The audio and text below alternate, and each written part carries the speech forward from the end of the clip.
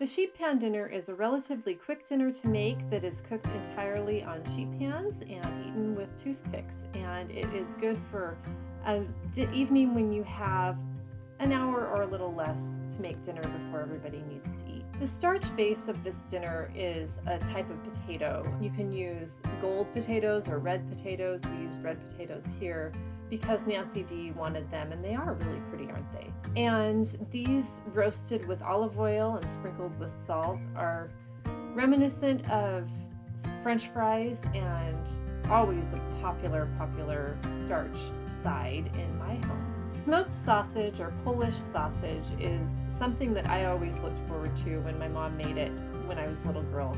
She often made it with baked beans, all baked together, which is really good. This application is also really nice. And the sausages are roasted with onions, which kind of take a caramelized flavor on the edges, and they get soft. And although not all of my kids are crazy about the onions, some of them pick around them.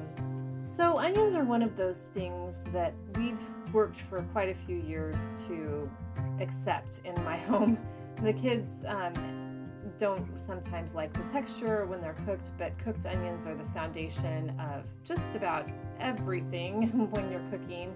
They are worth just sticking around for and keeping up with the exposure and reminding kids that they are going to be a good flavor component, and maybe they don't want to eat them in big pieces, and maybe you do need to cut them up into little pieces, but anyway, they're worth it. And making these little accommodations, if you have picky kids, I hate using the term picky, but if your kids are selective eaters and you have issues with them saying that they don't like things, which we have definitely had, it's nice to sometimes separate things out a little bit so that they can choose to put them together. And then they can make the discovery on their own that yes, this is good, and it's not something that they're kind of forced into doing. I love pesto, and this sauce celebrates its springy brightness by adding a little bit of extra lemon juice to kind of brighten the flavor.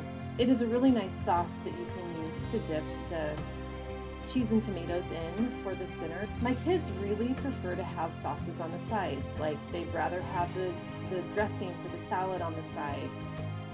So the apples with caramel sauce are probably the universal favorite among 75% of my kids.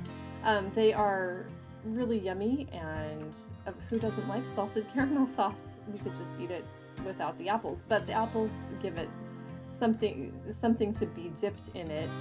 They make it healthier. If you toss the apples with a little bit of lemon juice, if you're not eating like immediately, that will prevent them from browning, which is something that my family appreciates. And although you could make your own caramel sauce, I like to just buy caramel sauce because I live by a Trader Joe's and they make a really good variety of it. So a little extra salt on top is pretty. And so when you serve this dinner, you could serve everything individually on the plates, but I like to serve the primary parts of it, the sausages and the potatoes, on the plate, and then put the other things on serving trays, and everybody can kind of choose for themselves. So I hope you'll try this dinner. Find the recipe at dinnerinrealtime.com and in my book, 20, 40, 60-minute dinners, meals to match the time you have.